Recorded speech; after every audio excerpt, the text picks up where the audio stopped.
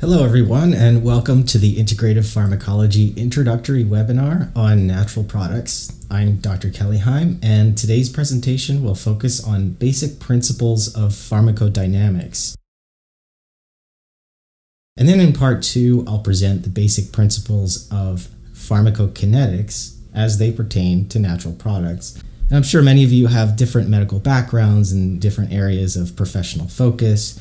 But regardless of these differences, I think we can all agree on one thing, and that's the goal of preventing or treating disease. And the strategy of medicine is really the bigger conversation that I wanted to start with.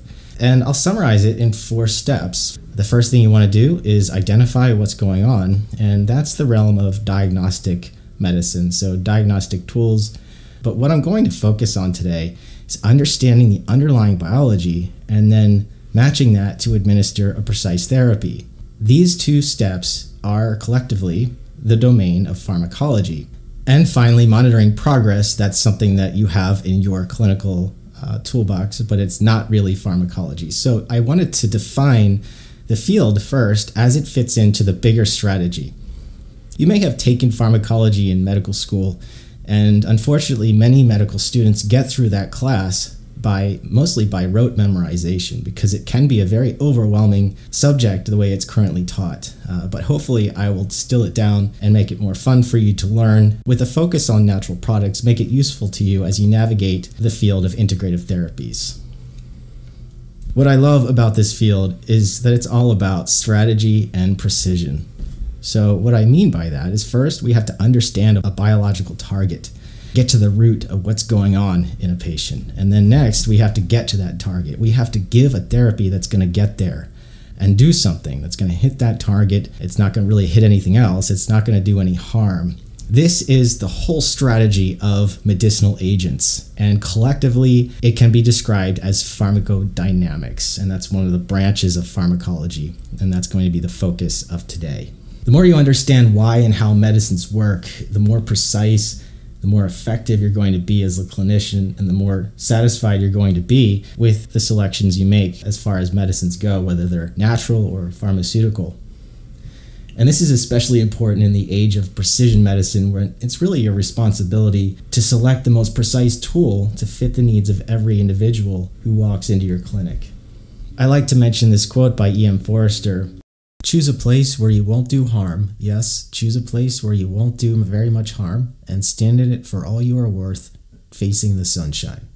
Many of us can relate to this quote simply because we're passionate about what we do, and at the end of the day, we want to help patients. But this is also resonant with the mechanics of pharmacology, in that a good medicine should first do no harm, then it must stand up to this task of getting to a specific place, a very specific location in the body, and stand there long enough to face its mission and to achieve that mission, that healing or palliative action. In the proverbial clinical toolbox that you hear about in a metaphorical sense in many medical lectures, a working knowledge of pharmacology is analogous to a wrench. So think about a mechanic who has an adjustable wrench and that's it, versus a mechanic who has a very sophisticated and diverse repertoire of wrenches. Expanding your pharmacology knowledge is exactly this. You're expanding your repertoire of a tool set to better fit every occasion, and make smart adjustments for whatever piece of work walks into your door. And I say this not only metaphorically, but in a literal sense, because medicinal agents are mechanical devices. They're molecules that are shaped in a certain way to precisely fit a receptor or other biological target, so to speak. And good medicines will literally tighten, loosen, or modify that physical structure of that nut or bolt in the body and change the function of those biological targets with strategy and precision. If you've ever opened a pharmacology textbook, you'll notice that there are 2 branches. And unfortunately, they're often two different parts of the book, but please realize that these are integrated. Pharmacodynamics describes what the drug does to the body. That's its mechanism of action, its clinical effects. Pharmacokinetics is all about what the body does to the drug: distribution, metabolism, elimination, and so forth. In this lecture, for simplicity, we'll focus on pharmacodynamics, and in part 2, we'll focus on pharmacokinetics. So there are 4 parameters that collectively define pharmacodynamics. And keep in mind, this is all about developing an effective drug or selecting an effective tool in your toolbox. These are principles that determine how the medicinal agent will affect the body. First, finding the target. How does the compound get to the target? That's more about pharmacokinetics, but we're going to talk about what these targets are. Secondly, you have to interact with that target. You have to inhibit it, you have to activate it. What are you going to do to it and how? Thirdly, you have to do so with strength. If you're too weak, you're not really going to be effective. If you're too strong, you might be toxic. And then the 4th parameter is precision. So you have to really just hit that target and try not to hit anything else. Most therapeutic agents work by binding to proteins that regulate a specific biological process. And in pharmacology, we call them targets. And there are 4 main types of targets. We have receptors, we have enzymes, transporters and channels, and transcription factors. So these are all proteins. They're all encoded by genes. Yet another reason to learn pharmacology is to be able to translate genetics in clinical practice. You have to know what these targets are and what genes affect them in order to understand all of that. So these are the 4 major types of biological targets that medicines modulate. Let's talk about receptors first. Many compounds interact with receptors to exert their therapeutic action. A receptor recognizes and binds that compound, also called a ligand. Most receptors are located on the surface of cells, and by sitting there, they're poised to detect signals from the environment and warn the cell to prepare a rapid response. So being chased by a bear, for example, triggers the release of epinephrine, which is the ligand, and that binds to adrenergic receptors on the surface of muscle fibers, and that increases their strength and stamina so you can better escape from that bear. So that's a primitive example of a receptor-ligand interaction. Other examples of ligands are hormones like insulin and estrogen, neurotransmitters like serotonin and dopamine, as well as inflammatory mediators like cytokines. So they bind to that receptor and they cause the cell to respond and do something. So effective medicines often mimic or compete with or block the actions of these ligands at their receptor sites. One of the most famous examples of a ligand-receptor interaction is insulin binding to the insulin receptor, which is located on the surface of cells. And here we have insulin binding to the receptor, and that causes a signaling cascade that triggers the exocytosis of vesicles that contain GLUT4 transporters. These are the glucose transporters that then allow glucose to be absorbed into the cell. So this could be a muscle cell, it could be a fat cell. Basically involves a signal cascade, which we'll define in the next slide, that causes this biological response. Once bound by a ligand or a pharmacological agonist that mimics that ligand, the receptors transmit a signal into the cell by activating or modulating proteins downstream of it. So this is essentially a chain reaction, if you will, or a signal transduction pathway, also called a signaling cascade. These pathways connect the cell's environment with its innermost workings, and it allows it to respond rapidly and in a coordinated way. Signaling pathways are fundamental to understanding health and homeostasis because they allow communication with the outside world. The proteins that are involved here almost always include enzymes, and ultimately the signal can reach the nucleus to alter gene expression through transcription factors that get activated to elicit a therapeutic response. In pharmacology, you'll often see what we call pathways, and they involve multiple biological targets that participate in a coordinated biological action. So it's never just something binding to a receptor, something happens after that. 2 things to remember about signal transduction pathways. First, they connect the environment with the genome, and secondly, they involve multiple types of proteins and thereby offer diverse opportunities for therapeutic interventions. You might not just want to hit the receptor, you might want to hit some of these downstream proteins as well, because you might get a more stable response. You might get a safer and more effective therapy if you target more than one step. Many pharmaceuticals act just by binding a receptor, or just by binding an enzyme, or just a transcription factor, whereas many natural products tend to hit more than one at a time. That's one of the biggest distinctions between the pharmacology of pharmaceuticals and natural products. To take a closer look at what a membrane receptor looks like, many of them have multiple transmembrane domains, as shown here. A ligand will bind to the extracellular part of that structure and cause a conformational change, and that sets off that signal transduction cascade.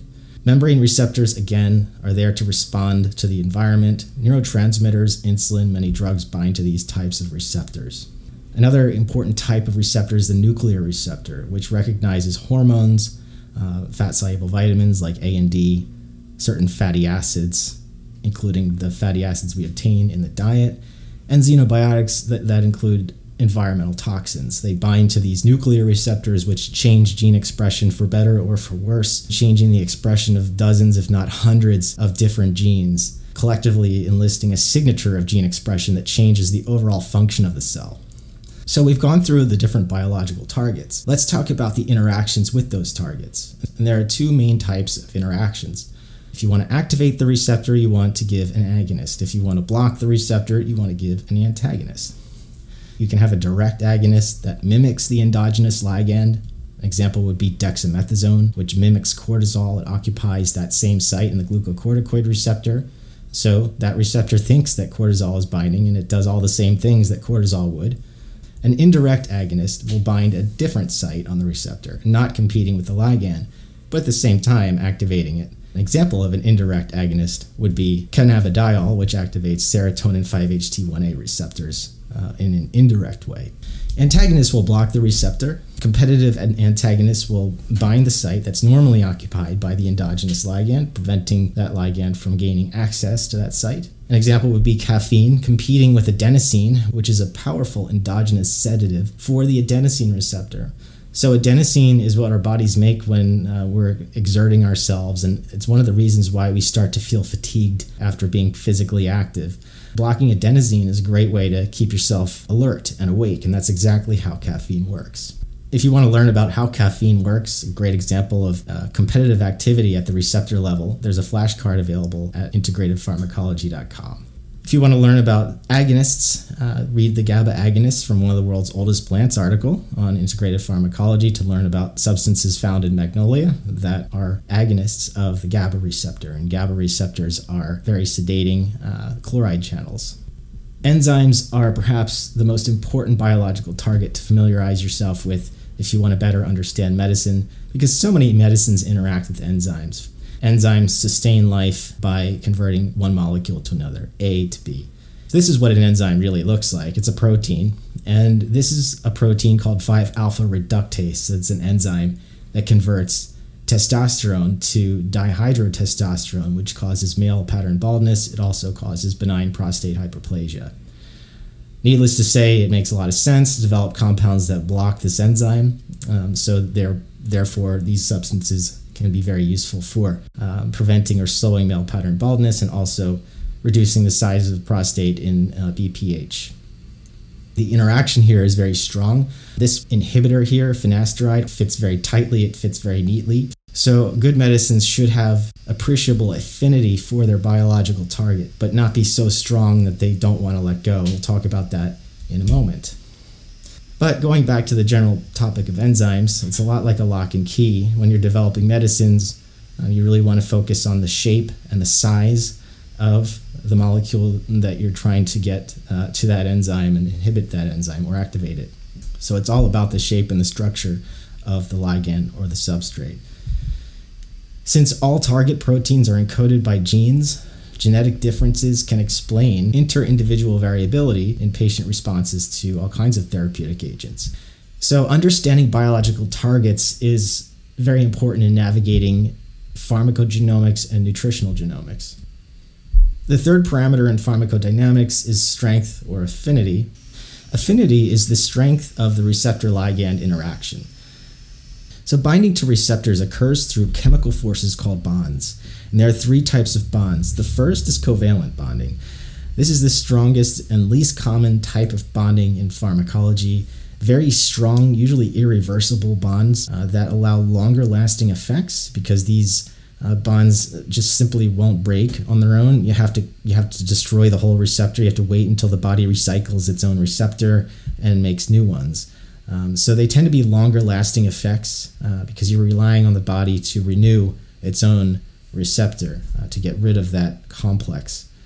The more common types of bonds are electrostatic bonds, which include hydrogen, ionic, and ion dipole bonds. These are strong. They're also common. Hydrophobic bonds are weak, but they're also common. Lipophilic drugs bind regions of receptors that are very rich in these hydrophobic amino acids. So anything that's a lipophilic drug or a natural product, for example, cannabinoids are lipophilic agents that bind to the region of the cannabinoid receptors that have these hydrophobic amino acids. What happens if you have a medicine that's not very strong? If the affinity is low? Does that mean it's completely worthless? Well, possibly yes. It could be completely worthless because you have to get a lot of the drug in there. You have to make sure that the bioavailability is high. You have to get a high dose. You just really have to saturate that site with a lot of whatever that molecule is. So some compounds are just very weak. So in a test tube, they look great. They definitely hit their target. Not with great affinity, but they still work. You might see an in vitro study that showed that something activates a serotonin receptor, like a natural product from a plant activates a GABA receptor. Don't believe it until you look in vivo, because those interactions are often very weak. And in clinical practice, you might need to get such a huge dose into the patient to recapitulate that interaction that it becomes not only impractical from a compliance and cost standpoint, but could cause a lot of other side effects that you wouldn't anticipate. So be wary of any evidence that's from an in vitro study that involves a natural product, simply because often the interactions are so weak that they're just not clinically relevant. And this is in part because of low affinity of natural products for receptors. So, in summary, if it's got a weak affinity, you typically need more of it. If you want to learn more about drugs versus supplements with respect to affinity, I wrote a short article on integratedpharmacology.com that explains these affinity differences.